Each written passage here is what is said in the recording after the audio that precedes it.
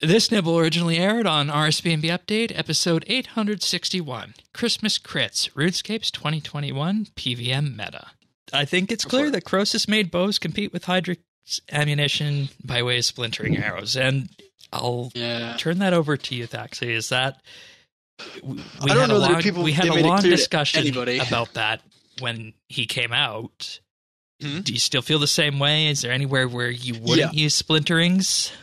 Yeah. Oh, absolutely. Okay. I mean, they're still there. When we talked about them, they were, I think $9K a piece. They were very expensive. Currently, they're like, what, $1.5K each? Mm-hmm.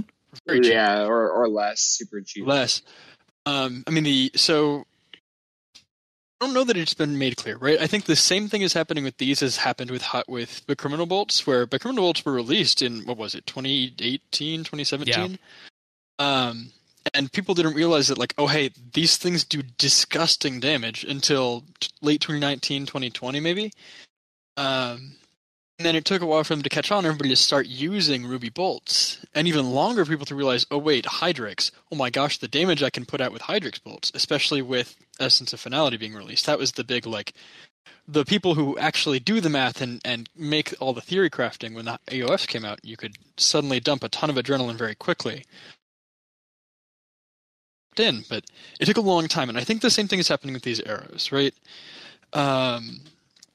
Where Splintering Arrows, like, the other thing too is I think a lot of people haven't unlocked the ability to use these. I think a lot of people don't have Puncture and Salt the Wound unlocked from Shattered Worlds. Right, because those two abilities were panned and paled in comparison to the Bladed Dive. Thank you, Bladed Dive from Shattered Worlds. And even, again, I have an alt that has multiple billion gold worth of bows, and that account has Bladed Dive and does not have Salt the Wound unlocked yet, because Bladed Dive is actually just that much more useful for moving around the game world. And so that is still, like, even for low-level Slayer, because the cooldown on it resets when you dive to things, like, it's a great ability. These arrows are expensive and not useful for things like Slayer because you just use tons of them. You're changing targets so much. If you're changing targets. So the use for these, right, Splintering Arrows, very quickly. Actually, let me just give a quick recap on what they say on the tin before you do that. So Splintering Arrows, when you use them, all attacks used for 4.2 seconds. After greater dazing shot, will also apply stacks of Puncture, consuming 1 arrow per stack during the active period until the target reaches 13 stacks. Reapplying Puncture will result in the stack duration being reset to 9 seconds and the bleed damage resetting to its highest hit. Right. Which is kind of hidden language to say that the damage on these arrows is front-loaded. The first hit does about half the damage of the Puncture bleed. So if you reset that bleed every ability, then you get pretty massively increased damage out of it. Combination that with having the addition of additional stacks to it, and more than anything, being able to add stacks in a very rapid rate. So most people can stack this in under 10 seconds. With greater ricochet, you can stack it in under 5. Whereas previously it took a minute or more to fully stack the ability. And so it makes Puncture a viable source of damage for many situations, given you have to consume 10 to 13 of these arrows in order to do that. But it is an incredible amount of damage.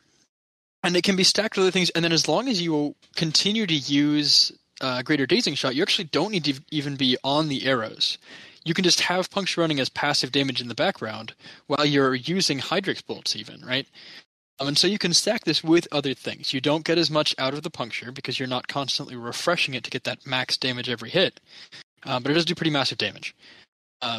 On their own, these arrows, just used as main hold switch arrow, no switching at all, they do close to 50,000 damage a minute.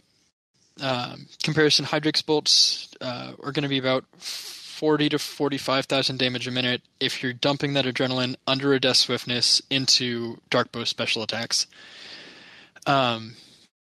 So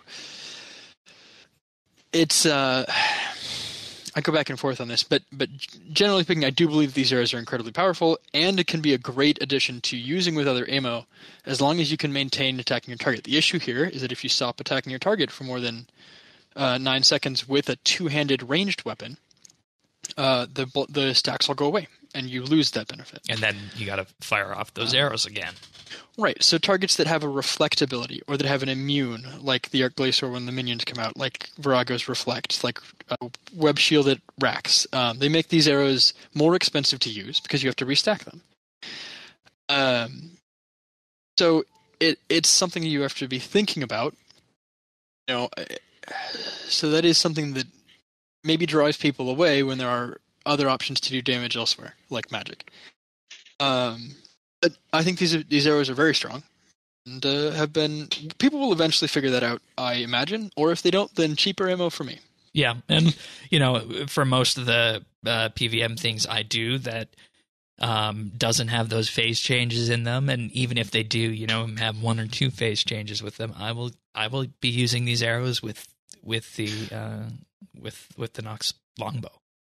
Absolutely. Carapac comes to mind as a Carapac's one of the best places to use these. You never lose stacks on him. I use it at God Wars 2. I don't know if that's a good idea. Vindictive. It is. I mean, It's 13k per kill. You're going to make more money off of it, out of it. In theory, it should actually do enough damage to heal you back to save you food. Almost equivalent values in food if you're soul splitting for a lot of those bosses. Right. So, yeah, absolutely. Yeah. Just also remember that each one of these splintering hits also can activate poison. Part of that huge damage number is that, you also, every 1.8 seconds, you're firing off an additional hit that can do poison damage. And this is, of course, once again, it seems like so far in ranged, we're talking about continual sleeper after sleeper with these. You can find full episodes of RSBANDB Update right here on this YouTube channel. If you found this video useful or just enjoyed it, like and subscribe, or leave a comment.